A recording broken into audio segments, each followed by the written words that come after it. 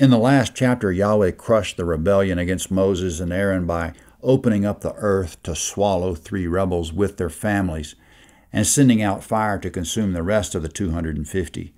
But on the day after that, quote, all the congregation of the children of Israel murmured against Moses and against Aaron, saying, "You have killed Yahweh's people," end quote. So Yahweh killed 14,700 more of Israel with plague, and the plague would have kept going if Aaron hadn't stopped it. So Aaron's authority is not obvious to Israel. Maybe they'll learn from a peaceful lesson. Numbers 17, verse 1. Yahweh spoke to Moses, saying, "Speak to the children of Israel and take rods from them, 1 for each father's house, of all their princes according to their fathers' houses, 12 rods. Write each man's name on his rod. You shall write Aaron's name on the rod of Levi, for there shall be 1 rod for each of the fathers' houses." Comment: remember, there are really 13 tribes of Israel. We tend to remember them as 12 and not 13 because Israel only had 12 sons, and because Levi is often omitted from the list. When Yahweh counted the men for war, for example, he omitted Levi. When they parcel out the land years from now, he's going to omit Levi again. So Levi is often forgotten, but they're important because it's they whom Yahweh has drawn near and taken for himself. In Numbers chapter 1, Yahweh named 12 men as heads of their tribes, but since he left out Levi, Aaron's name wasn't among the princes. But now Yahweh will make plain and certain that Aaron is the head of the tribe of Levi. We knew all along that the head would either be Aaron or his brother Moses, but now Yahweh's making it explicit. Aaron is the head of Levi. And by the way, he's Moses' older brother by 3 years, Exodus 7:7. So Moses is going to take these 13 rods, each bearing the name of a head of a tribe, and Yahweh says, verse 4, "You shall lay them up in the tent of meeting before the testimony where I meet with you." Comment: the testimony is the ark of the testimony. Moses will put the rods before it, which is to say he's going to put them before Yahweh. Yahweh goes on, verse 5, "It shall happen that the rod of the man whom I shall choose shall bud. I will make the murmurings of the children of Israel, which they murmur against you, cease from me." Comment: the murmuring will cease for now, and it won't be as bad in the future when it comes back again. There won't be any more full-scale rebellions against Moses and Aaron. This demonstration is going to show all Israel who the man is that Yahweh chooses. Verse 6, "Moses spoke to the children of Israel, and all their princes gave him rods, for each prince 1 according to their fathers' houses, a total of 12 rods. Aaron's rod was among their rods." Comment: Aaron's makes 13.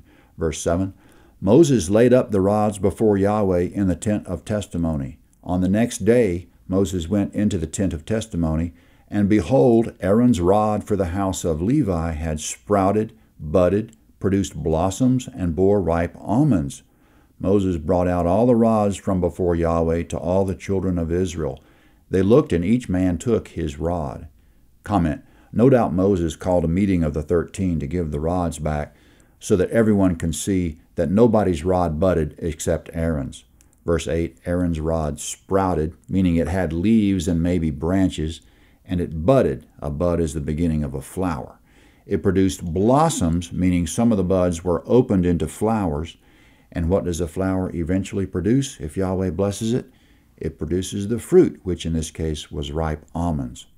Verse 10, "Yahweh said to Moses, Put back the rod of Aaron before the testimony to be kept for a token against the children of the rebellion, that you may make an end of their murmurings against me, that they not die."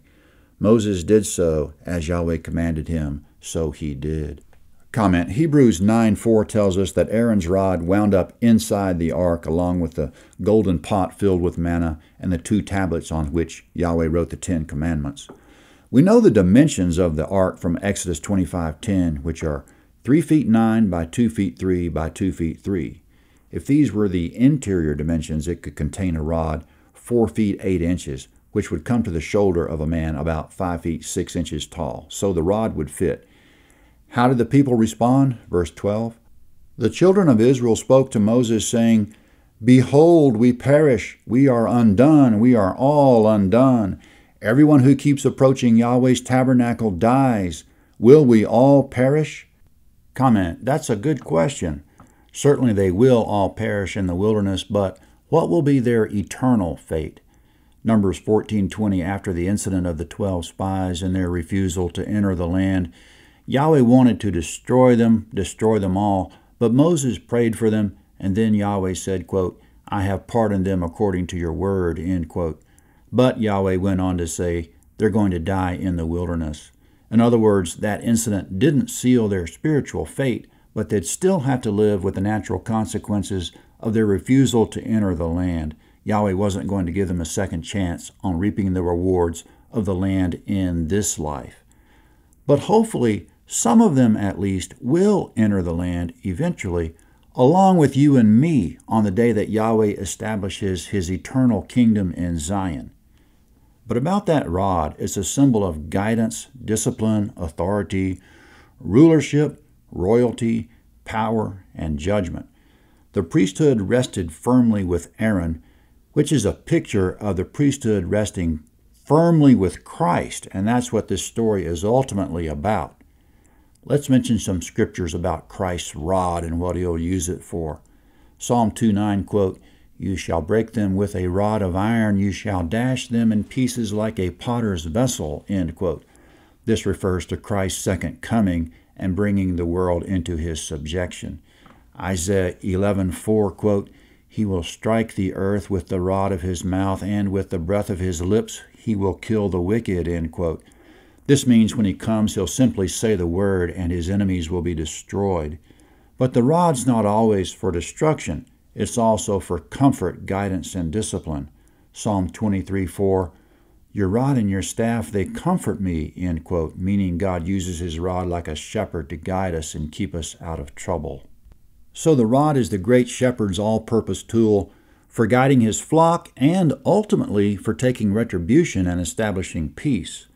Hebrews 2:8, all things will be subject to Christ, but not all things are subjected to him yet. Quote, but now we don't see all things subjected to him yet, end quote.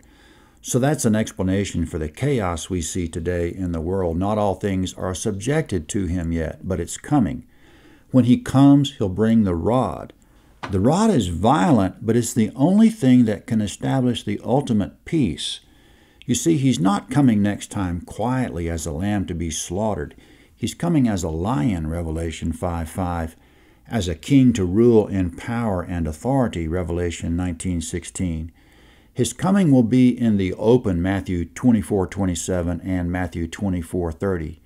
Everyone will see him, and no one will have any doubt who he is.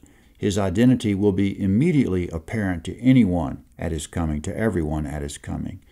The tribes of the earth will mourn, Matthew 24:30, because he brings his rod with him, Revelation 19:15. That's the chapter. The easiest place to follow the links is landofhavilah.net. Next time for Numbers 18. Numbers 18.